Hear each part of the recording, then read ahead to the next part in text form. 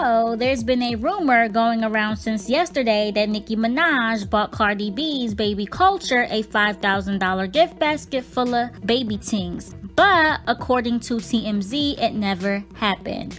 After reading these same so-called reports, Cardi really wanted to know if it was true, so her team reached out and called the boutique that the gift basket was from, looking for a tracking number for it. Because mind you, she's been flooded with presents since her baby shower and didn't really know who all sent what. However, they were told by the store's owner that Nicki had not purchased anything. TMZ also called them to be sure, and an employee confirmed to them that neither Nicki nor anybody on her team bought any items from them. And they say verbatim, the gift basket would have been an interesting olive branch because Nicki and Cardi were beefing earlier this year, but no dice. The good news, Cardi's not exactly hurting for gifts or pricey baby gear. Wow, what an interesting choice of words, TMZ. But if this was true, it would have been so sweet considering the rah-rah they've been through.